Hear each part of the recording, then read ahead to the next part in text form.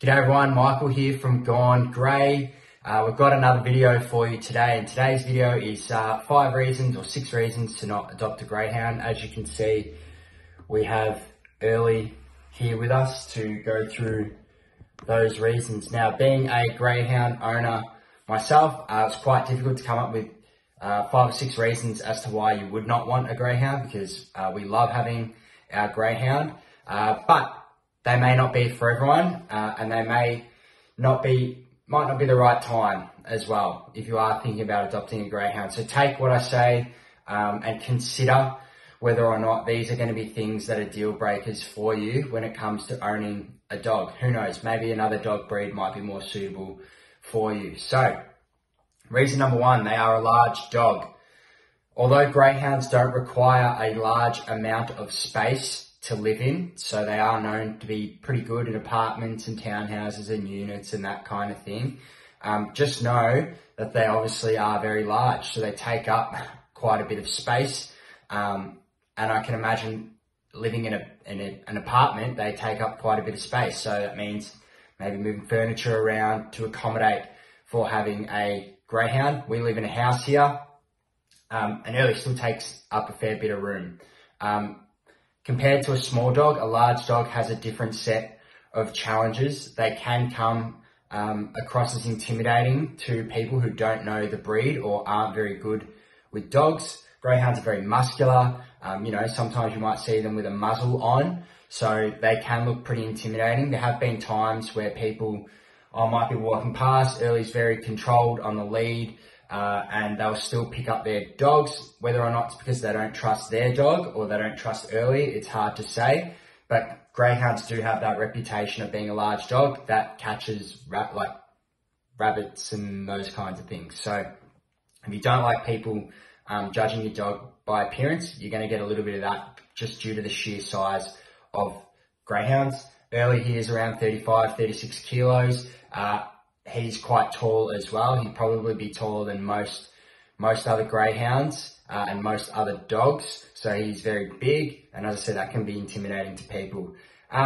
They can easily knock over small children. So if you have little kids running around the house, they won't mean to knock them over. But as I said, he's quite big. Greyhounds are fast. If they get excited, they can easily knock a small child over with no issue. So you've got to be careful there. If you have not had the experience or you don't have the strength when it comes to owning a large dog, walking them on a lead, Early's quite gentle. A lot of greyhounds are gentle, but if you get a greyhound that's a bit stronger on the lead and they see something that gets their attention, they are very, very strong. So you need to be able to control them, not only to protect yourself and others, but to protect your greyhound as well. Last point, when it comes to the size, it's quite difficult transporting them around, particularly if you don't have a large car. Myself and my girlfriend, we both have hatchbacks, 5-seaters. Early takes up the whole back seat when I have to drive him to the vet or we take him somewhere. So keep that in mind. If you want a dog that you can easily travel around, that's not going to take up a lot of space, a greyhound might not be for you. So that's reason number 1. Reason number 2 is if you want to have a nice backyard. So unless you have a large area where you can kind of section them off, fortunately we kind of do have a little section here that came with the house. So if we need to, we can put Early away in a small little run kind of area and block off his access to the rest of the backyard. However, if you don't have that and, your greyhound's going to be outside while you're at work, or, even if you're jumping out for a couple of hours and you want your greyhound outside, just know it's probably not likely that you're going to have a really nice grass or lawn with a greyhound. They do like to do what we call zoomies, or run around really, really quick. When you watch them run, they put their paws right in, their claws dig in, and they push off. So you're going to get pretty much like we have him here. You can see where he runs, the exact track of where he's running on the grass. So if you really like your lawn, maybe don't get a greyhound or even a dog potentially. Greyhounds do also like to dig a little bit. Early has dug before, so just know that, you know, although they don't need a lot of exercise, they do like to do a quick little run around, especially in winter. It's going to cut your grass up. So, and that's probably with most dogs as well, but just so that you're aware, yeah, don't expect to have a really nice lawn. Reason number 3, they are prone to separation anxiety. Now, this is going to depend on the individual dog. You know, Early doesn't have an issue with it, but Greyhounds do have more of a disposition to it. Reason is because they've been with others their whole life. They've always been with other dogs, whether that's a partner in their runs, or having people around. And so when Greyhounds are adopted for the first time in their life, that's going to be the first time that they're potentially on their own with no other dogs, no people around at certain times of the day. Now, separation anxiety, for those of you who don't know and aren't aware, it's basically a condition where the dogs obviously get anxious when no one is around, and that can manifest itself in a number of ways. They can urinate or defecate anywhere because they're quite nervous. They might dig, they might howl, they might bark, they might chew. So generally they are destructive behaviours, either because they're bored or don't know what to do with themselves. So if you're not willing or prepared to put in the work, if that is the case, then a Greyhound might not be for you, or a dog at all for that matter. Basically, you just need to make sure that your life is going to fit in with a Greyhound. So you can't never be home at all. There are going to be times that you need to be home. You can't just leave them on their own for hours and hours and hours and hours and hours on end. So the longest that we would leave Early on his own is a full work day of around 8 hours. He's pretty good with it. For some Greyhounds, that might not be the best.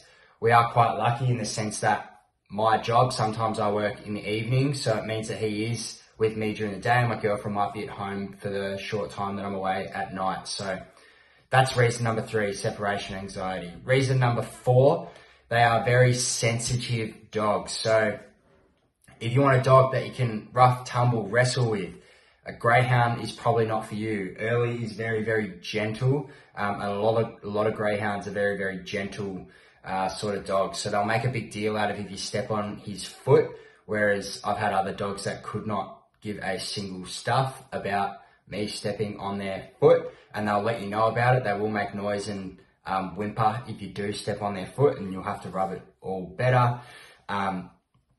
Another example of a Greyhound being quite sensitive is one time he was running, his nail kind of came a bit loose. Obviously, it's not the nicest thing, but it didn't need any real intervention. I went to the vet with him, and they literally just pulled it off with some tweezers. But he's very, very sensitive. So if you want a dog that you can sort of rough and tumble with, or dogs that don't get particularly unsettled easily, they love their routine. Any little thing throwing out of the routine, they can be a bit unsure of. So if you want a very resilient sort of dog breed that can be quite adaptable to change, a Greyhound might not be the best, because they take a while to settle and get into a routine of things. So you might need a different type of dog. Reason number 5, if you want a running partner. So sometimes people think Greyhounds are super active dogs. As you can see, they're not. They do like to have a little run around the backyard for 5-10 minutes, but literally that's it. And then in terms of walking, you could probably honestly get away with a half an hour walk a day at the minimum, or a couple of 15 to 20 minute walks at the start and at the end of the day. They can't go for long distances, or even if they could, they are retired race dogs, a lot of them. So the reasons that they retire are A, that they don't want to run, or B, their bodies are starting to potentially break down, or they're getting old. Early's getting older, so that, if I try to take him for a run, he'd probably be not too bad, but really, especially in the heat, he's done after 20 minutes. He slows down quite a bit. So if you want a dog that you can train running with, don't get a Greyhound. You're better off getting another breed of dog. Our final reason number 6, is that Greyhounds are very unique. So this kind of encompasses all the reasons that we were discussing before, but you know, they've got a lack of body fat, so their skin is really thin. Again, very sensitive. So it means that they're not very good with extreme temperatures, like it's super cold or super hot. So you can't really just leave them to their own devices a lot of the time. They tend to be, with that sensitive skin, you might be taking a few more trips to the vet than you would with other dogs. As I said, I've probably taken I've had him for about a year. I've taken him to the vet more than I would have taken any of my other dogs in that period of time, just because he's had a couple of things with his skin getting like potential, like a little spider bite, or nails getting caught on the decking when he's running around, just little things like that. His teeth aren't in the best condition, so you're going to have to get them, you know, a dental done potentially at some point in their life with you. Luckily enough, he'd already had a dental when we adopted him, but you know, Greyhounds generally tend to suffer from gingivitis and decaying teeth. So you need to be careful with that kind of thing. So things like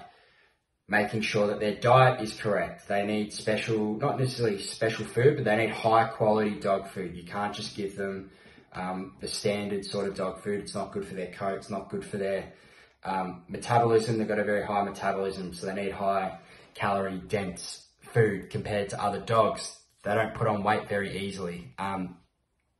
So basically they can be a little bit more expensive, maybe is the term that we're looking for, than your general sort of, you know, other dog breed that isn't a Greyhound. So those are 6 reasons. Let me know what you think in the comments below if I've missed anything. But with that all being said, I'd still get a Greyhound every day of the week. As you can see, Early is very happy to just hang out with me. So yeah, if you guys have any questions or any video ideas, let us know, and we'll see you in the next video.